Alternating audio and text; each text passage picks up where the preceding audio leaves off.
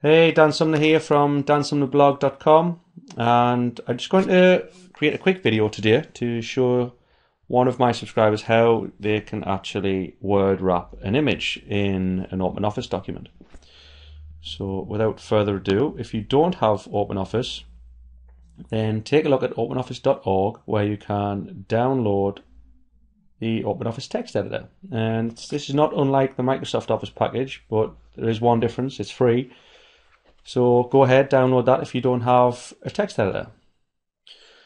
Okay, so once you've downloaded OpenOffice, and we start with our blank page, I'm going to just add some text. So I'm just going to add this text. Now this is just generic text here. This is Latin lorem ipsum. This is used quite a lot for just random text in any document, just to provide text.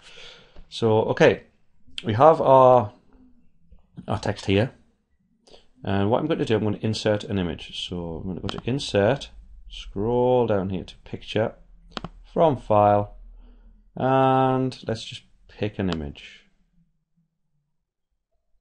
This one will do. We use viral marketing. Okay, that's a little big, so what I want to do, I'm going to resize this image, and that's basically put the image in the center. Now what our goal is, we want to wrap the text here around this image. So this is quite simple. All we do is double click the image itself. We have a type here. Now this just gives you a little info about the image, and what I want to do is look at the position here. So we're going to go to center. I want to position this left and at the top. So we just click OK. There we go. So we've moved the image. Double click again. I want to go to wrap. Now with the wrap tab, we want to go to optimal. Now you can have none, before, after. You can just play around. These are all different types of wrap options which you can use. Now if we click that, there we go. We just wrap the text. Now as you can see, the letters and the words are very close to the image. So I want to add a little padding here. So just going to just have 0.1 on all of these, just for an example. And as you can see now, the text has moved off the image a little. To make that look a little better,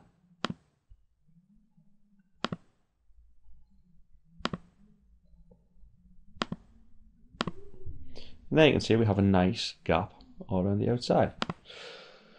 Okay, quite easy. So there you go. That's how to word wrap with OpenOffice. Okay, I'd like to thank you for watching today, and don't forget, there's a lot more tips and info at the dansumnerblog.com, so take a look. Thank you very much. Goodbye.